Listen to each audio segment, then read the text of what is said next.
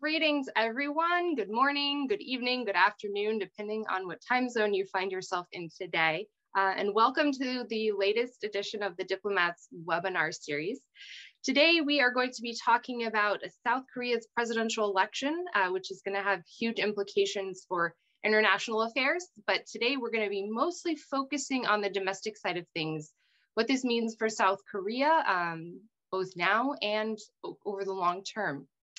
So on March 9th, South Koreans are going to be heading to the polls to elect their next president. And the two main candidates are Lee Jae-myung of the Democratic Party, which is currently in power with President Moon Jae-in, and the opposition party, People Power Party, is fielding the candidate Yoon Suk-yeol. And both those two have been locked into a tight race since they won their primary battles. But regardless of who eventually emerges victorious, the issues that are defining this race are going to have important implications for South Korea's society and democracy moving forward. So that is going to be our focus today, not so much trying to predict the race, because South Korean politics is always unpredictable, but exploring the issues at stake and how the concerns that we're seeing brought up during the campaign are going to define South Korea going forward. So to help us explore these questions, I am very happy to have three phenomenal experts on Korean politics and society. We're going to be starting with Carl Friedhoff, who is a fellow in public opinion and Asia policy at the Chicago Council on Global Affairs. We're also joined by Song Kim, who's the Director of Public Affairs and the Internship Coordinator at the Korea Economic Institute of America. And joining us also from Seoul is Dr. Lee Suk-yeol, the Professor of Public Administration at Sungkyunkwan University's Graduate School of Governance. So thank you all so much for joining us. And I want to get started so that we'll have plenty of time for a question and answer at the end. Carl, we're going to start with you. Can you give us a quick overview of the main issues that are at play in the campaign today and maybe some of the broader implications that that might have? Yeah, sure. Thank you, Shannon, and to everyone at the Diplomat for putting this together. I'd like to start with just kind of taking an overview of the state of the race, because if you've been following this election at all, you've probably seen a number of polls coming out showing how close the race is, or in some cases how close the race is not. And in my estimation, the race is actually close, despite what you're seeing out of some of the polls. And what we found is that some of these polls that show Yoon Suk-yeol with an 8 to 10 point lead are generally down to methodology. The closest polls are out of Gallup Korea and the National Barometer Survey. They have it about even. We're expecting a new round of polls today and tomorrow from them. But both of those polls, the one thing they have in common is that they use a live interviewer to do it. These polls that have a bigger gap, again, anywhere from 7 to 10 points, usually use an automated response system or an interactive voice response. And those are producing, if you put them on a scatter plot, it generally looks pretty clear that they favor Yoon. And that's not only from a methodology mix, but also from the sampling mix that they use. And I think one of the best examples of this is polls from RealMeter, where when they were using a lower mix of interviews, of live interviews, their polling was quite wide. But as they started to increase their number of live interviews in terms of percentage, the gap actually became narrower. And now even they are showing the race between 2 and 3 points. I bring this up because, again, you can have a wildly different view of the election based on the polls you see, with some showing a very close race, some showing quite a big gap. And one of my concerns is that I think it's still very possible for Lee Jae-myung to win a very tight race, but then what happens after that? There's already been some talk about an election fraud narrative being brought out by some of the more fringe conservatives, and I think they're going to end up pointing to some of this election polling that has Yoon with a 10-point lead, and they'll say, well, see, that's evidence of this election fraud, when really it's the result of poor sampling and questionable methods. So that's the first point. Now, for the main issues, foreign policy has basically been a no-show throughout this election, and that's for a couple of reasons. Just like elections almost anywhere, foreign policy is rarely featured in elections. It features a little bit more in the United States, just because the United States is so forward-leaning in its foreign policy, but here it hasn't really come up. In the latest polling that I've seen, when they broke it down by issues, and this was not kind of a comprehensive list of the issues, 50% said real estate policy was the single most important And then the other list, way down the list, was North Korea policy at 10%. But even then, North Korea was essentially grouped with coronavirus policy or managing personnel, in government, both at 9%. So North Korea is bunched in with a lot of other things. Now, part of the reason for that kind of homogeneity on foreign policy, or why I think we're seeing some homogeneity from the campaigns on foreign policy, is because public opinion, number one, doesn't rate it highly in terms of the election, but also there's a lot of agreement among the public about the importance of foreign policy and the way they think about foreign policy. Take, for example, the United States. The alliance here is highly supported. Every once in a while we hear things about anti-American sentiment, but the reality is that when we look at this in the polling data, 85 to 90% approve of the United States alliance. And so when that comes to election time, you're less likely to see wide gaps in how both candidates are going to approach the United States. Now, on the US, there is homogeneity, but I do think that if Jae-myung ends up being elected, there's a little more ground for friction between the United States and Korea. And this is for a number of reasons. Part of it is that I think his foreign policy camp is not unitary. While we have Ambassador Lee Sang-lak kind of as the face and representing this pragmatic approach that Jae-myung wants to take, there are also other camps within that are less publicized, I think, and there may be disagreement at times about the direction to take. So it could be a little more of a wild card in that sense. But also, Jae-myung, I think, has a tendency to say what he wants to say, and at times, he may say the wrong thing, and that might lead to friction as well. And we're going to see kind of disagreements with the United States in his North Korea engagement policy down the road. If Yoon were to win, I think the alliance, the relationship with the U.S. will be much smoother because we kind of know how he's going to deal or want to deal with North Korea.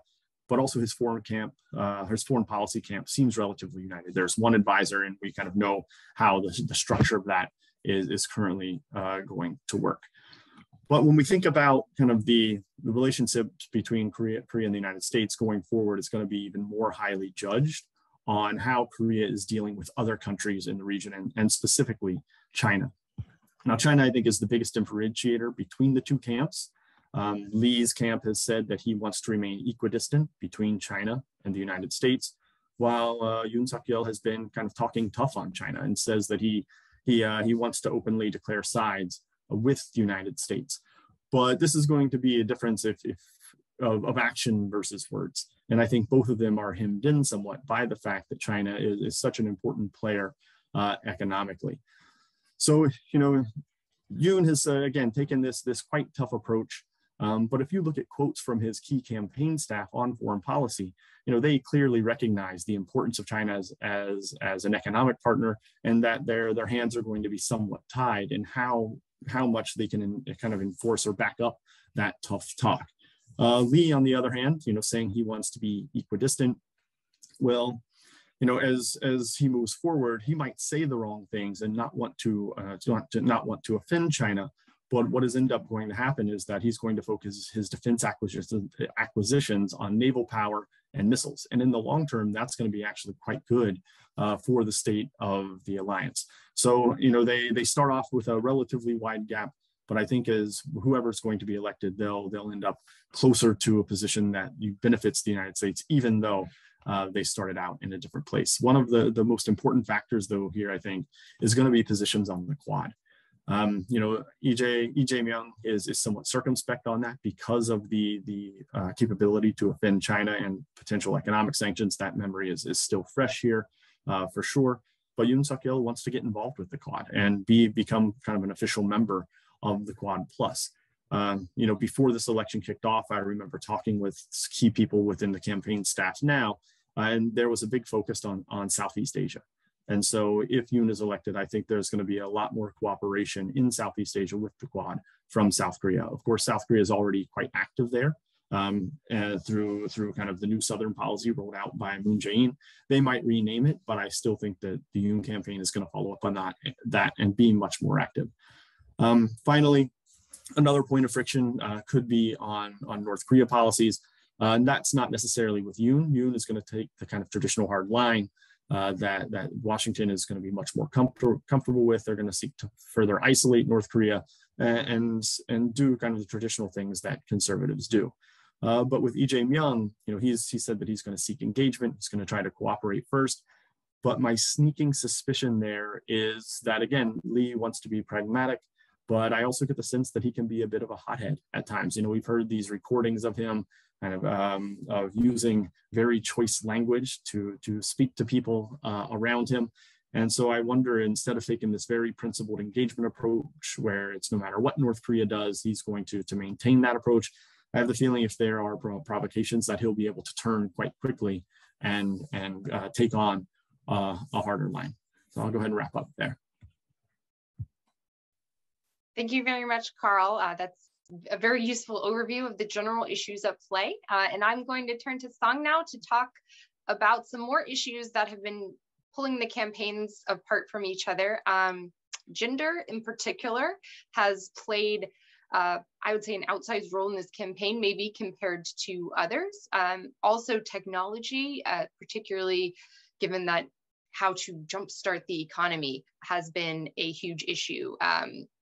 Really for every country, but for South Koreans as well, that's a major area of concern. And Song, I know that you write about these issues and follow them closely, so I'd love to hear your thoughts about how these topics are playing out in the campaign. Sure. Well, thank you again, Shannon, for this opportunity, and everyone at Diplomat. It's great to be on this panel with Carl and Dr. Lee to talk about the election coming up. And I can't believe it's just a couple of weeks away. So for me, as Shannon mentioned, I'll be talking about the technology policy and also gender issues leading up to the election. So to start off, the technology, as Shannon mentioned, especially in the ICT sector, is increasingly becoming an important part of Korea's economy and also where the country is headed. We all recognize Samsung, LG, SK as some of the leading companies representing Korea, and the ICT sector has been doing really well in the recent years, especially even with the pandemic slowing down everything. The export from the ICT sector has been increasing. It hit the record high just last year and it increased over 20% just from the year before. So there's a lot of hope and expectation from the ICT sector. Globally, we're seeing a lot of investments and development in this area, especially as the pandemic pushed us towards the virtual world even faster. I'm sure you've heard of the word metaverse in some shape or form everywhere, especially in Korea. So South Korea has a lot of potential and ambitions for becoming the global leader in this area. And with that in mind, I want to talk about a little bit about the role of the South Korean president and how we see this election affecting the technology, the policy. So historically, we've seen a couple of South Korean presidents play a big role in leading some of the government initiatives to get pushed. So to get started on especially the infrastructure and like the investment side of things. So President Kim Dae-jung is a good example of really pushing to make sure that South Korea has the infrastructure to have fast internet across the country. And we saw with the President Moon Jae-in just recently, he's been pushing for the Digital New Deal, investing a lot heavily on the infrastructure and R&D on the key digital technologies, such as the network infrastructure, artificial intelligence, and hoping to create jobs in years down the road. So that's some of the examples of the president playing a big role in technology. And last year, we also saw a couple of developments with the South Korean National Assembly playing a big role in the technology as well. So obviously, National Assembly right now is a majority from the Democratic Party. And last year, we saw that South Korean National Assembly was the first legislative body in the world to pass the legislation against the big 10 companies such as Apple and Google in terms of monopolizing the in-app payment. So that was the big news to the technology, the fact that South Korean government, or the National Assembly, were the first one to pass the legislation when there's a global discussion going on. And also we saw that couple other antitrust regulation that's going after big tech, which tends to be a trend across the globe and also in the United States. So those are some of the active actions that South Korean government has been playing in the tech world. And it'll be really interesting to see what the next president will do and how that person will approach the tech industry and where South Korea will be headed for the next 5 years. And just very briefly on the two leading candidates' stance. So they seem to agree in principle that ICT sector is important, it's the part of the future, but I personally don't see that much of a difference between two. I would say the major difference is that candidate Lee Jae-myung tends to follow more of the footsteps of President Moon Jae-in, and he seems like he's willing to continue Moon's path in terms of the government leading the public initiative in terms of the big investments and effort. Yoon, on the other hand, he has talked about more relaxation of the regulations for companies and letting the private sector lead the effort. So I would say those are two of the main difference, but I feel like there hasn't been enough policy debates on these issues. There's a lot of, I'm sure we'll talk about later, about personal scandals and other things that are muddled into the election that we don't talk about the policies and the future of the economy and the country moving forward. So that's something that I'm hoping to hear more about as we get closer to the actual election date. On the gender, so I'm sure a lot of you have heard about the gender divide within South Korea. Unfortunately, it's not a new issue. It's been going on for decades. And with this election coming up, it's been polarized on their gender lines, especially among young voters. Just to give very brief background on the gender inequality in South Korea, unfortunately, South Korea has the widest wage gap among the OECD countries, which is not the greatest sign. And we still see very few women represented in politics and business leadership. We often hear about the gender discrimination in workforce. We also see many sexual harassment cases involving high government officials. And this is not to mention the huge digital sex crime scandal that we saw a couple of years ago, and continuing to see other gender related crimes that women have been facing. So obviously, I mean, you can imagine the South Korean women are very frustrated with everything going on in South Korea and also with the gender discrimination. And they look to the government and the public to make the structural changes to make their lives better. But South Korean men, on the other hand, especially in their 20s, they feel that they are the one being discriminated against. So there is that this disagreement, to say the least. But the gender-related debates, especially online, has been very ugly, to say the least, and also been very toxic as well. And with the gender discussion is also reflected on the political scene as well. So we saw the PPP chairman, Lee Jun-suk, was appointed as the chairman, and he has a very large support from the Korean male, especially in their 20s and 30s. And with Lee Jun-suk on the side, candidate Yoon continues to put out anti-feminist stance and policies. Namely, one of his big thing was abolishing the Ministry of Gender Equality and Family, saying that the ministry has not been doing this job of promoting equality, and it's actually discriminating the male. So that's been a big controversial debate point in politics. So with that, Lee Jae-myung, on the other hand, unfortunately, he hasn't really defended the Korean woman either. So while there's PPP candidate kind of tailing his platform towards young male voters, South Korean female voters are not really seeing anyone kind of approaching them with the policies that they would like. So traditionally, there has been South Korean women voters who have voted for the Democratic Party, but they also see disappointment in different responses of the DP handling different sexual harassment cases. They're also not seeing any support for them either. So there is a large portion of undecided voters, especially among the Korean women, that could make a big difference in this election. And again, this is a very simplified version of the gender issues. But given the time, I'll stop here and I'll be happy to answer any questions during our Q&A session.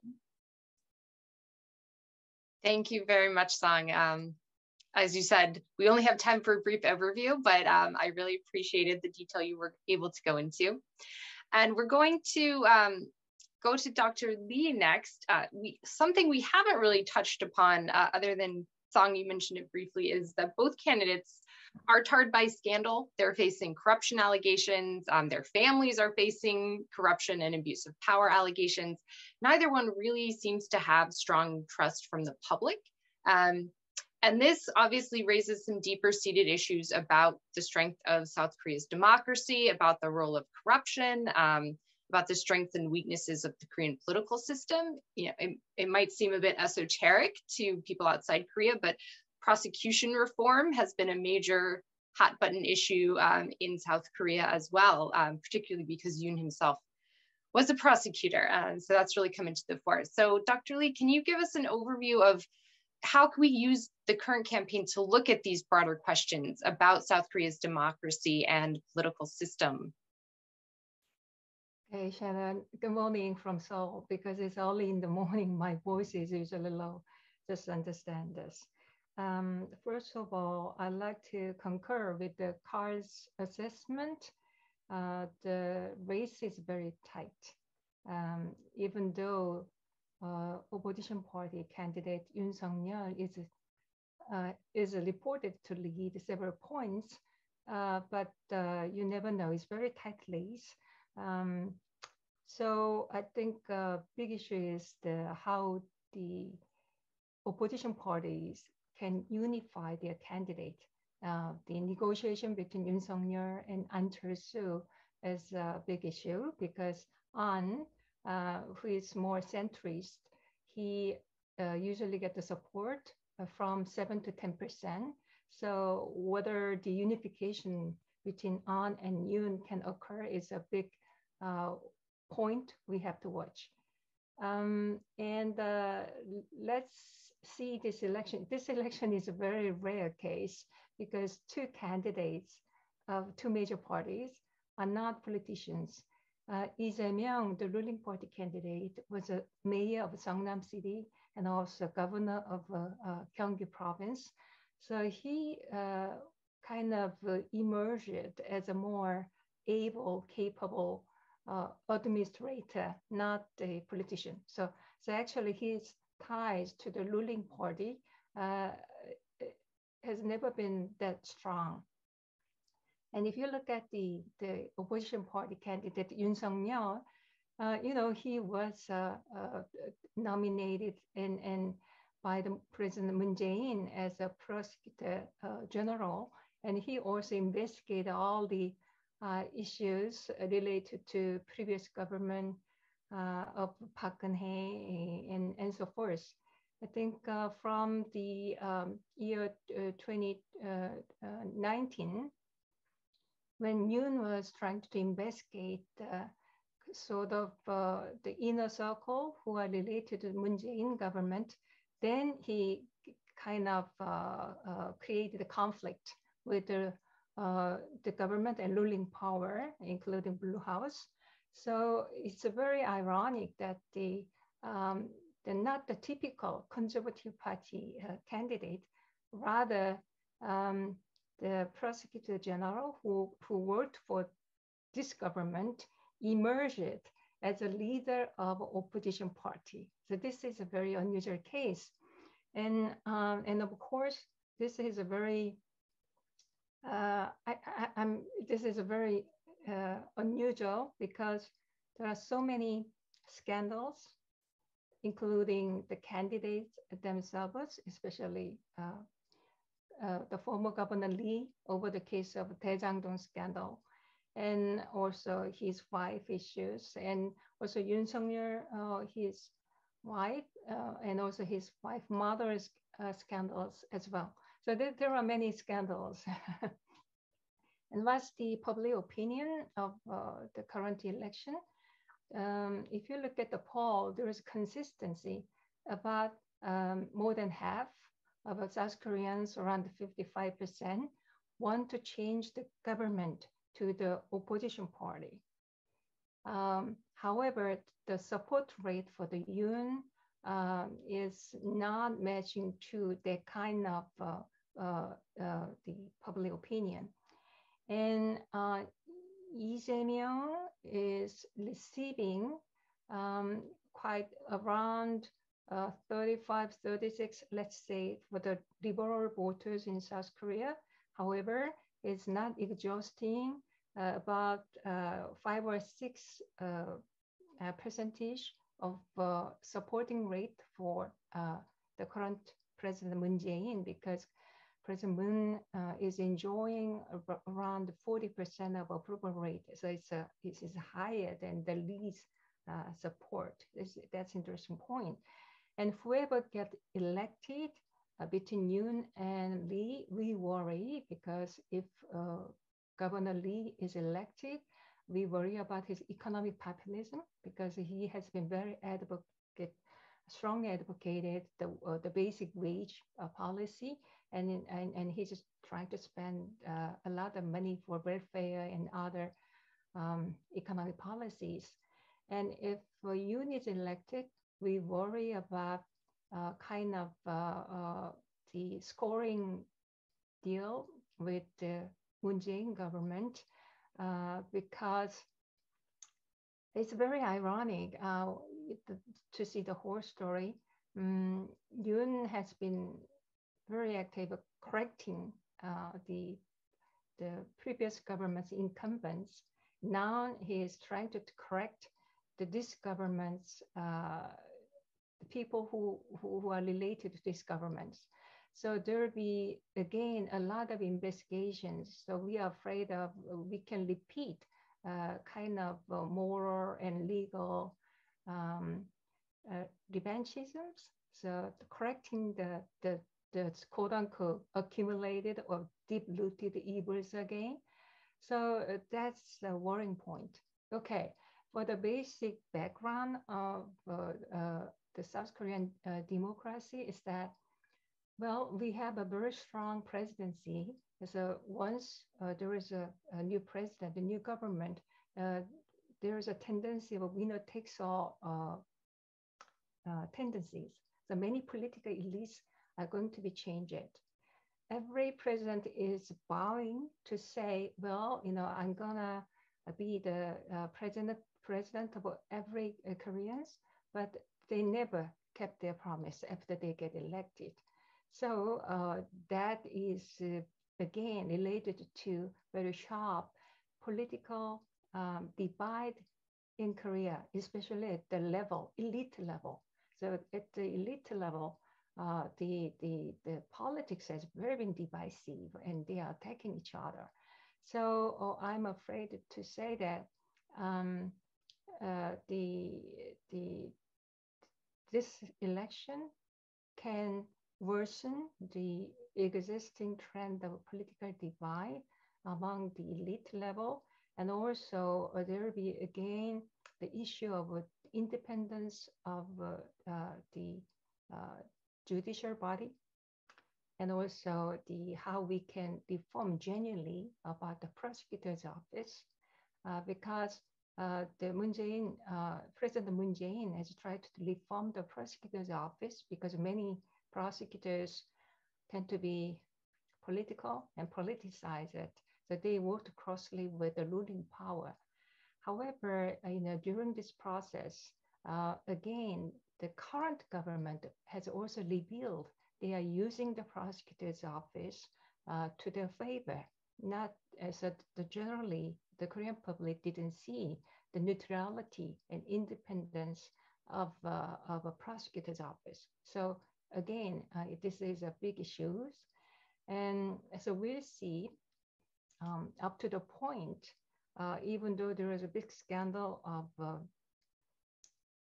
the Chief Justice scandal from the previous government, and that was many judges were purged by the current government.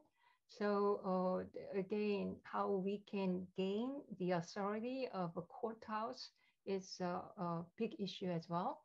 So we'll see how we can mend and trying to unify this divided politics in Korea. And that'll be the big issues. I'll stop here and I'll just try to answer two questions. Thank you very much, Dr. Lee. I want to kind of compare this election to the previous one, which took place obviously right after the impeachment of a South Korean president, which is a major historical event. And now we're coming into this campaign, and it seems like the mood is totally different. Everyone's disillusioned. There's a lot of disappointment with the Moon administration, as you mentioned, Dr. Lee, even if it's not completely translating into support for the opposition candidate.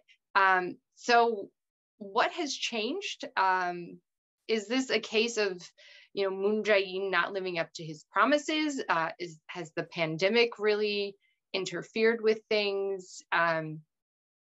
Or is this just kind of a return to a more normal election cycle in South Korea? Carl, I don't know if maybe you want to start, since it's been a while since we heard from you.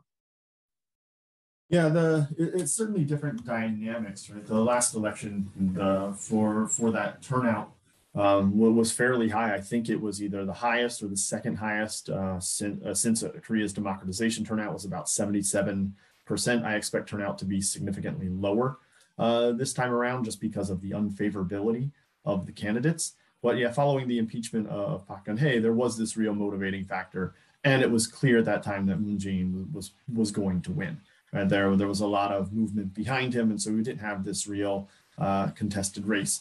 Now, for the optics of it, right? You mentioned the pandemic as being a part of this. I don't think that has played so much into it, because the government, one of the most highly rated points that people support or approve of President Moon's job approval or job performance is specifically on pandemic response, right? So every time we see these polls come out and they ask, well, he's got 35, 40% approval, the number one reason generally has been pandemic response.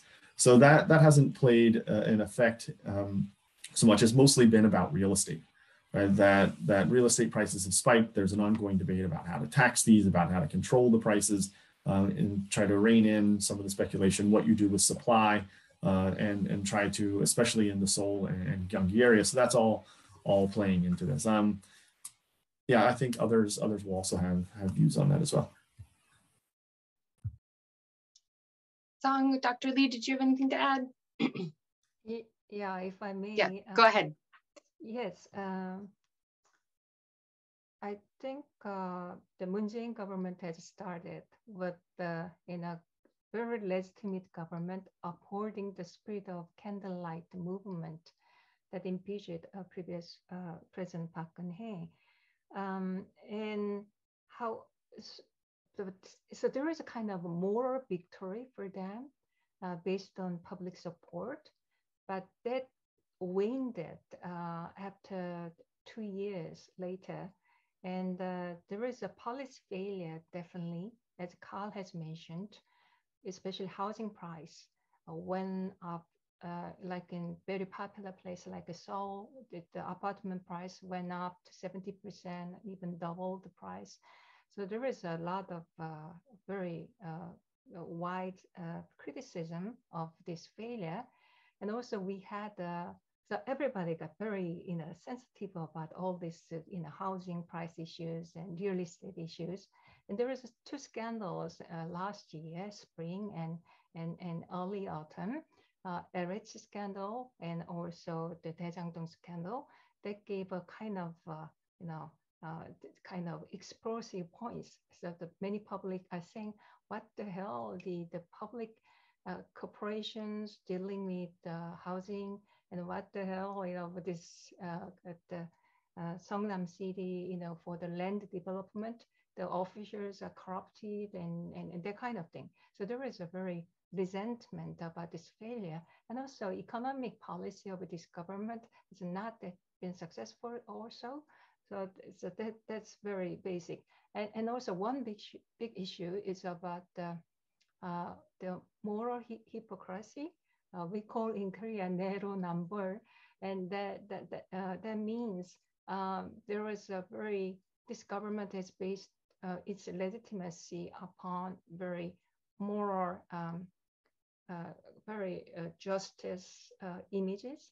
However, after especially the scandal of former law minister Jogo, and there is a kind of, and also there is some high-ranking this government officials related to other corruption issues. So many public got disappointed. This government is no exception. They are repeating this kind of wrongdoings of political elite. And for me, just briefly on the young voters. So the voters in 20s and 30s, they're one of the biggest supporters of Moon in 2017, and they had really high expectation and hope for Moon to bring the fair and just government. And for all the reasons that Carl and Dr. Lee mentioned, all the scandals related to Chogo, having their family connection and their children benefiting from all the family connection, and also the sexual harassment cases with the different government officials and DP's handling of those scandals was very disappointing for a lot of young voters. So for them, they were really hoping that Moon will make their own individual lives better, but unfortunately, that's not something that they were seeing during Moon administration. And of course, the pandemic just intensified everything and hit them a lot. So like a lot of it is more than especially for the voters in 20s and 30s, rather than a political idealization, it was more of the personal impact that the administration and the whole situation was having on their individual lives. So that's one of the reasons that caused them to shift their support for the opposition candidate, and the reason why they're hoping to see a regime change. I'm going to pull a question from the Q&A box, and I'll remind our audience members, please feel free to leave questions there. This is your time. So I have a question from John Blondal, who asks about issues of regionalism, one candidate being strongly identified with a particular region. And I'll expand that a little bit to ask, have we seen any changes in the regions that are, typically strongholds for one party? Is that holding true? Are there shifts underway in the political geography of South Korea, along with, demography that we've already talked about a little bit? Right. Yes, Dr. Lee. The regionalism, yes, is still here in Korea. But if you compare presidential election and then general election, electing MPs, in the MP case, general elections, the regionalism is much more stronger than in presidential election.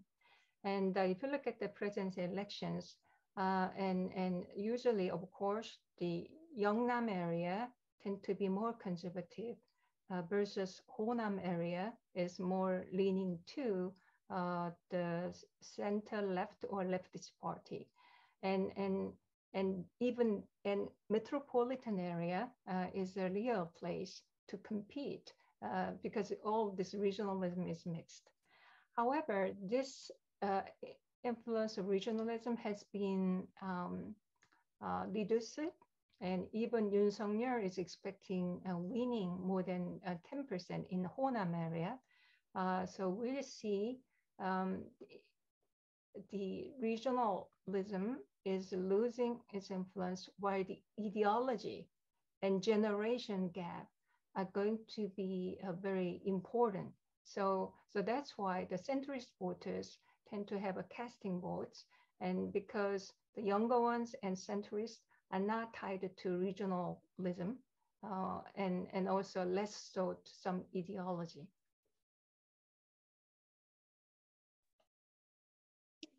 Carl or Sung, did either of you want to chime in on that question?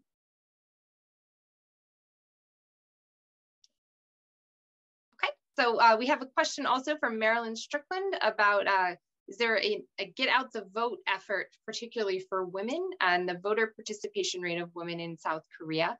So Song, I think this one is headed your way. I would also ask generally, how important are women seen as a voting bloc? Because you mentioned briefly in your comments that there seems to be a lot of effort on the part of the Yoon campaign to reach out to men, but maybe not a corresponding effort on the part of the Lee campaign to reach out to women. So kind of what's going on there? Sure, thank you for the question. So I would say generally, South Korean women have very high voting turnout rate. So I believe, I think they had it slightly higher than men in the last presidential election and the one before. I believe the number is around 76, 75. So it's relatively high. But my concern for this upcoming election is that, as Carl mentioned earlier, the unfavorability, like they don't like the either candidate. So they're not sure which one to vote for because they don't like either of them. So that would be the concern. And I think particularly for this election, there's been so much focus on the young male voter, which I don't think we've seen the case in the previous elections. So the attention has been focused on that side, and obviously the candidates who are seeing the shift in the polling numbers, they are tailoring their platforms to cater to that audience.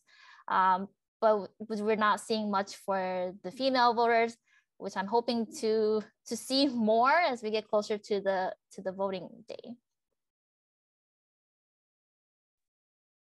Any other thoughts from Dr. Lee or Carl on this? Yeah.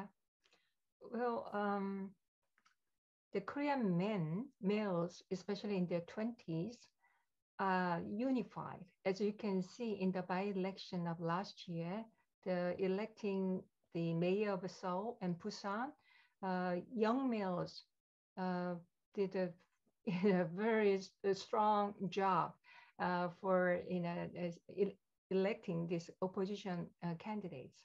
Then why not for women? Because first of all, as Sang has mentioned, the both parties are tainted to the lens of a young woman because many sex scandals of Seoul mayor and Busan were the ruling party mayors. And also now the opposition party is more trying to kind of get the vote from organized, more strong, unified male voters. So they are not trying to promote the feminist agenda because they collide with their male supporters. And also, if I talk to young women in Korea, the feminism is not unifying Korean women, even though they see there are many problems for sexual violence and still gender discrimination against the women.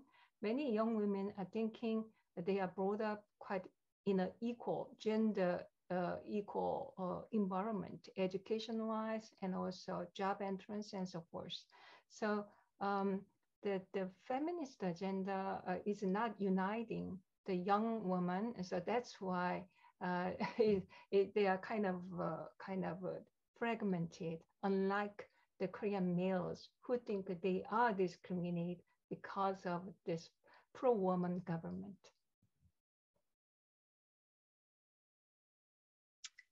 We also have a question on the foreign policy front. So Carl, I will aim this at you. This is from Martin Kohling.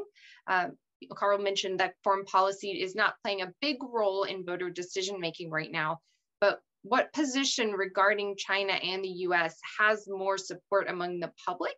And then also a question about Japan. Obviously, South Korea-Japan relations are very fraught. What role is that playing in the campaign as well? Yeah, so attitudes towards China have been negative for a while and have kind of flared up recently during the Olympics with controversy over some of the short track skating. So we've seen images of people kind of tearing up Chinese flags.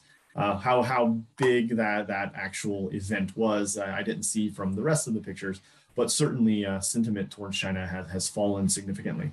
I remember looking at data where favorability of Xi Jinping at 2014, 2015 was something like 55%, far above any other leader, and then it's since fallen. In 2020, it was about 20%. And I imagine it's continued to fall sharply since then. And now we're seeing favorability of China overall somewhere in the neighborhood of Japan and North Korea. Right? It's very low, especially considering at one point we thought it might approach the United States and maybe even take over the United States. And I think those days are long gone.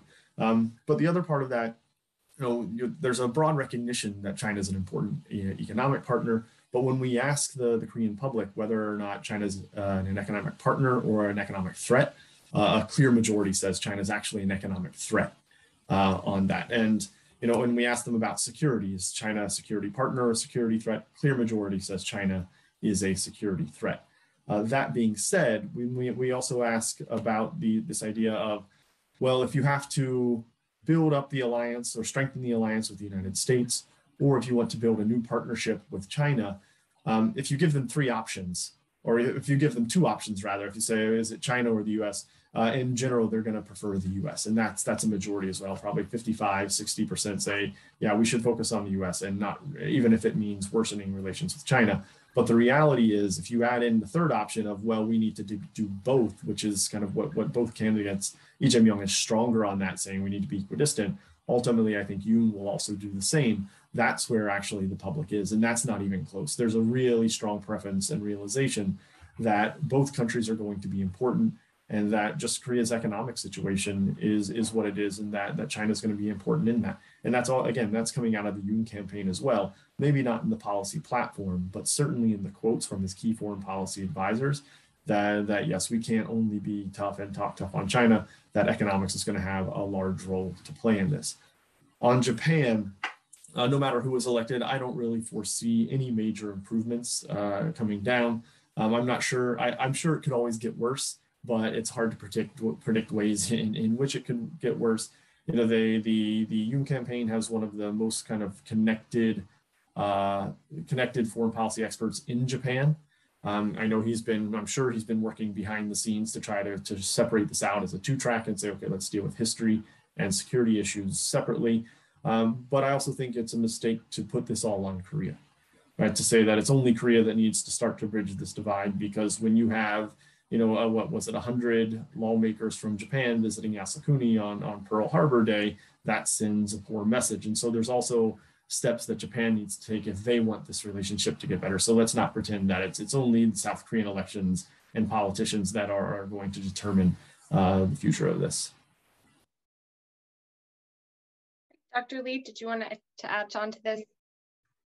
Yes, I think Kyle's assessment is, I think I agree most of his point. And if we see the poll, there's the Korean public has been very much favorable to the USA. That has been observed in many polls for the last 5 or 6 years. On the other hand, the China poll, the Korean sentiment towards China has been turning to the negative side, especially after the China's economic retaliation over the introduction of THAAD to Korean soil. And that was quite, regarded as a kind of shock, because China is retaliating Korea, even though whether we introduce anti-missile, any weapons is our national sovereignty issues, that kind of things. And also recently there is a cultural kind of a conflict, especially for the young Koreans. They regard all this Korean dress and Korean kimchi or whatever. They see the China as a cultural imperialism. So there is another layer of these cultural issues. The Koreans became they become the globally very strong cultural nation with the BTS and Squid Game and so forth. So they think they have a right to claim the pride, the cultural pride of South Koreans. Okay, but nevertheless, yes, it's true. Because of economic ties to China, there is a certain limit of this, some little things of this anti-China feelings can expand. There is a limit for that. And for Japan, yes, it's true. As you have seen, the Foreign Affairs article by Yoon Suk-yeol, there is a kind of a very strong motivation to normalize relations with Japan.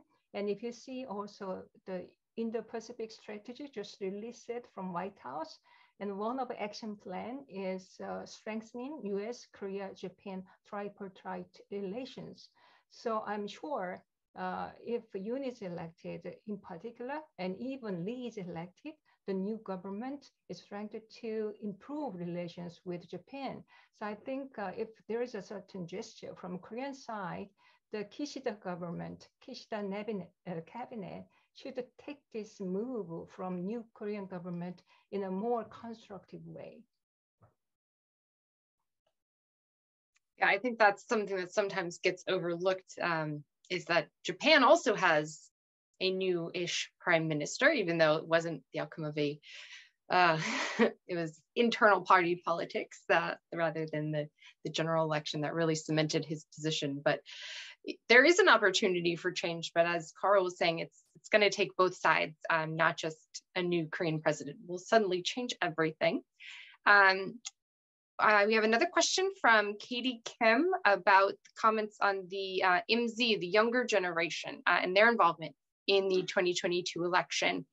Are we expecting higher turnout from young voters? I would expand a little bit to say, are we seeing a heavy focus from the campaigns on these voters? I know a lot of policies have seemed to be targeting the youth vote. Are they seen as playing a particularly important role in the upcoming election?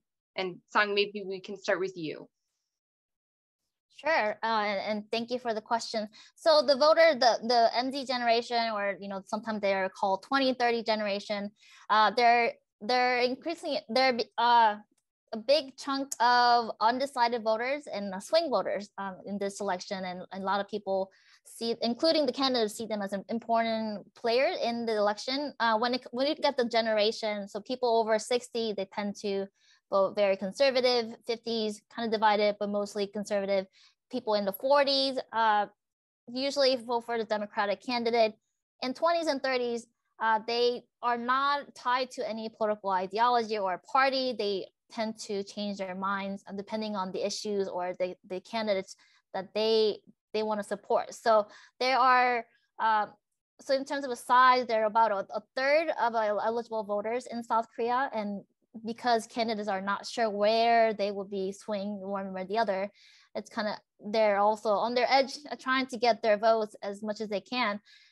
So in terms of the policy, because they're targeting the same group of people, sometimes the policies put out by Jae-myung and also Yoon are overlap in certain cases. So like when it comes to real estate, they both have promised to dedicate some portion of the new housing development towards the young generation. They even talked about the cryptocurrency as part of their platform. They even talked about gaming and what chances of getting certain items, policy, things like that. So they are putting sort of policies to attract them, but to be honest, I kind of feel like they're just putting the policies out there just for the vote. So there's not enough structure. I'm not sure if there will be a follow-up through all the promises they're making. And also we saw during the TV debate, the second debate, that when the topic itself was on the 2030 voters, they talked about scandals again. So again, that's a good representation of candidates trying to put out policies to attract the voters, but when it comes to substance and implementation, unfortunately, isn't really there. So we'll be really interested to see what the 2030 voters decide on the upcoming election. But their turnout has been very high in 2017 election. Yeah, to follow up on that, on Sung's kind of a really good overview of how the generations break out. The turnout was high in the last election. Of course, that was following the candlelight protest and the impeachment. This time around, when we look at vote intention, vote intention is really low among the 20s. So ahead of the last election, vote intention of the 20s, people who said they were certain to vote looked just like every other demographic. This is usually like 80 to 85% saying they were certain to vote. This time around, just in the 20s, it's more like 55 to 65%. So there's been a steep drop off. And this is one of the things I find really interesting about Yoon's campaign strategies, that yes, he's courting the kind of anti-feminist young men, and at the same time abandoning kind of the female vote in a lot of ways. But the real question is, are these young men going to turn out? Right? In the vote intention, it looks like they are not going to do that, and especially considering that, you know, this isn't really based on policy so much. It's largely based on they want a change of government. I think as Dr. Lee noted before, that there's this, you know, just kind of antipathy towards how the Moon administration ended, and they eventually want to kick them out. In the 30s, their vote intention is quite high, like everyone else's. The other part of that turnout question is what's going to happen on the progressive side. If you look in the data, their vote intention is quite high. It's kind of looks like almost every previous election, but anecdotally, in every person I've talked to who is they acknowledge themselves that they are going to vote progressive, that they generally vote that way. Almost every person has said either they're most likely not going to vote this time, or they're going to vote for a third party candidate. And they're saying for the first time in their lives, them and their friends are considering not voting. So there's a real question about what turnout is going to look like in the end. So I'll end with kind of a broader question. Carl, at the very beginning of your presentation, you mentioned the election fraud narrative, which obviously sounds very familiar to those of us in the United States. And we actually had a question in the Q&A. You know, are we seeing similar trends as in U.S. elections? So to what extent are we having sort of a convergence in South Korea and U.S. politics, particularly on the conservative side? Is that a comparison we should be making or paying attention to? Because many other countries, you know, Australia in particular, we have seen the kind of the rise of the Trump or Trump-light mentality among conservative voters. Is that something that's happening in Korea?